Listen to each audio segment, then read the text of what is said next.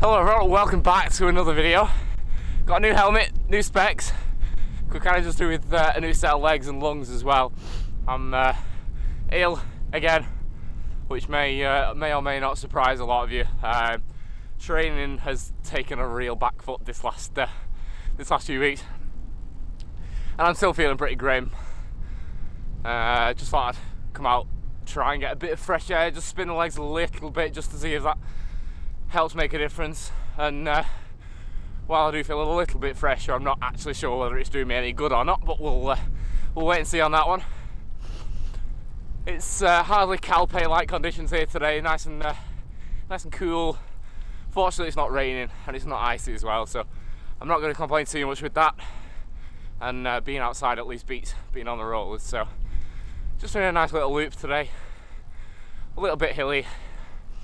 Mostly sort of single lays like this, which is quite a rarity around here, so I'm making the most of the peace and quiet. I'm making the most of a day off as well, because I've been in far too much work this last few weeks, which is good because I'm earning a lot of money, but not good because I'm not getting much time to rest and recover, which, while I'm feeling like this, isn't fantastic, but just got to make the best of it and not get too bogged down with things, because it's quite easy to get a bit demoralised and think, oh no, the season's over, it's ruined. I'm trying to avoid thinking like that and just keep resting up, and hopefully I'll be back on with the training in a little bit of a larger volume sometime soon.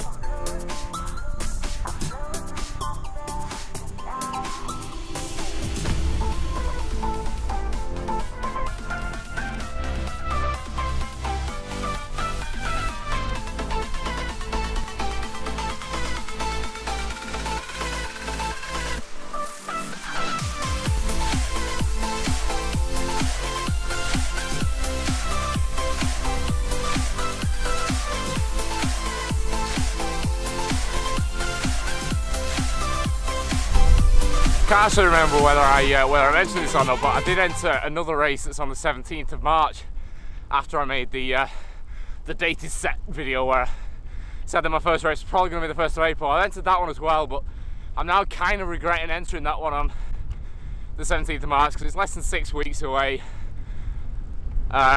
It's probably not going to go very well if I do end up getting selected for it, but kind of hoping now that I don't, because then I've got an excuse not to ride it. But just have to see how the legs feel with it, because you never know, it might actually come back to me quite quickly, but then again it might not, and I might get absolutely rinsed, because that's a E123 race around the world famous pinball circuit. So at least it's flat, but it's going to be fast as well, so I've got to bear that in mind. Yeah, not overly confident at the minute, but you never know, might actually end up feeling alright for it. But I think kind of shifting the plans for this season back quite a long way now, because I've barely done anything since September, and realistically I can't expect to be keeping up with elites and first cats when I'm kind of not, you know, I'm a second cat, but I'm not a particularly good second cat, and the form that I'm on at the minute is pretty atrocious. So yeah.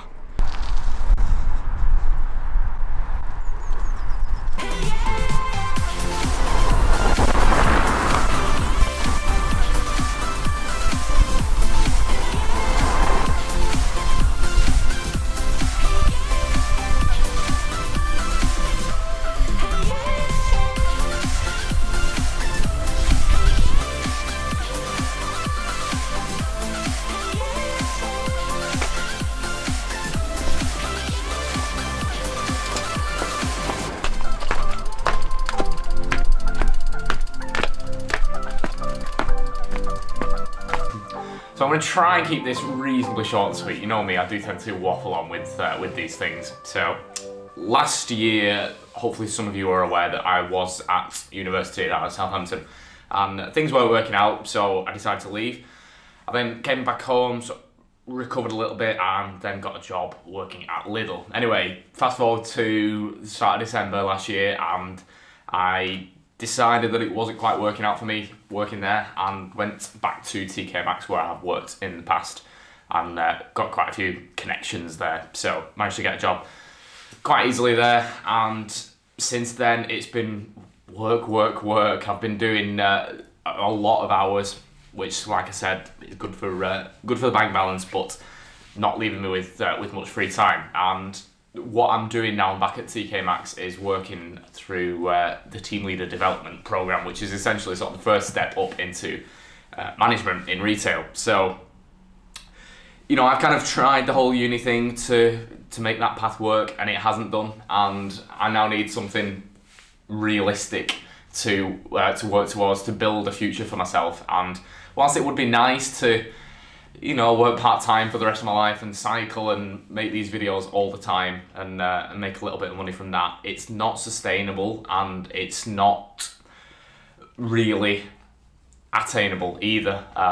You know, there's very few people that can make it in the world of cycling full-time and with the videos as well. You know, yes, it's nice to have a little bit of extra money coming in on the side, but it's never gonna be a full-time thing for me, and I've got to accept that and put a lot of my energy and effort into my job that I've got at the minute now, which is meaning that this whole YouTube and even the cycling as well, both things are suffering quite a lot. And I've got to kind of hold my hands up and say sorry for that. So there's a lot of people who subscribe for me and the things that I make on here, and I do kind of feel like I'm letting a lot of people down. But then again, I've also got to be a little bit selfish. You know, I can't just mope around not working and making videos for the rest of my life. Yes, it'd be nice if I had the support to do that, but I don't. So I've got to make something for myself, and I'm a lot happier now I'm back at TK Maxx, and it's really working out for me.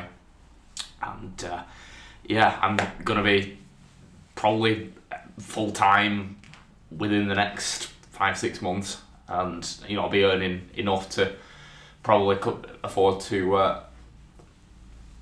rent and start saving up for a house deposit for a mortgage. So you know, things are really looking up.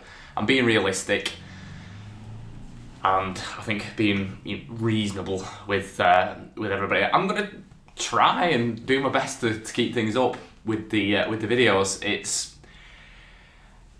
just sort of been creeping up on me the last month or so that a lot of people, I think, perhaps are only really interested in seeing all the glitz and glam of cycling, and you're an everyday cyclist like me who's working full time and squeezing in rides here and there. Probably isn't the most interesting thing to watch. So if I could be in foreign lands all the time and getting loads of kit and everything, it'd be nice. But I want to try and be realistic with what I portray. I don't want to portray this image of me being like cycling abroad all the time and, you know, not having a job and things like that, because that's not relatable to a lot of people. I like to think that most of my viewers are people who work a lot and are struggling to squeeze rides in, but it might be that you can relate to me quite well in that sense, but it's not very interesting to watch somebody who's also doing the same thing as you. So I'm just gonna have to go along with it, see what interesting stuff I can come up with. Hopefully, fingers crossed, we'll be back into the racing soon, and that should hopefully provide some interesting content for you to watch. So I think that's it.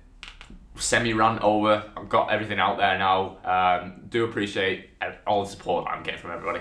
It's nice to have the feeling that I have a bit of a following. I know it's not massive, but it means a lot to me because I'm not particularly sociable. It's nice to just have a feeling that I've got people to talk to. So, you know, thanks very much. I do really appreciate it. So that's it for today's video. Hope you enjoyed it. If you did, a like would be very much appreciated, and subscribe as well if you want to see some more of me and Bella, because she likes getting in the videos. So thanks again, and hopefully I'll see you in the next one.